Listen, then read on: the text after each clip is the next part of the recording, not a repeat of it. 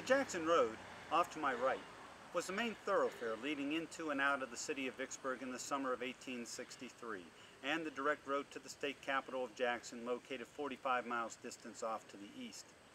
Guarding this major thoroughfare into the city were two powerful earthen bastions. On the north side of the road was the 3rd Louisiana Redan, a triangular-shaped fortification, apex facing the enemy. And off to the south, where you see the tall shaft of the Louisiana Monument, was Great Redoubt, which happened to be the largest and most formidable fort in the Confederate defense line around the city of Vicksburg.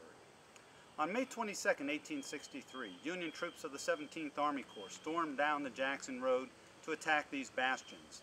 Although they succeeded in reaching the fortifications and plant their colors on the exterior slope of the forts, they were finally driven back with heavy loss.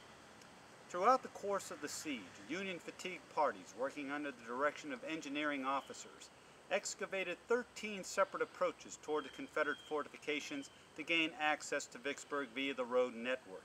The most successful of these operations was here along the Jackson Road. Known as Logan's Approach, named in honor of Union General John Logan, a division commander, Union fatigue parties inched their way closer each and every day, until finally by late June, they had reached the 3rd Louisiana Redan. Excavating a gallery under the fort, they planted 2,200 pounds of black powder, and on the 25th day of June, the mine was detonated. Although battle raged in fury for 26 hours, as Grant sent in one fresh regiment after another, attempting to exploit the breach in the Confederate works, the assaults were driven back, the breach was sealed, the siege would continue.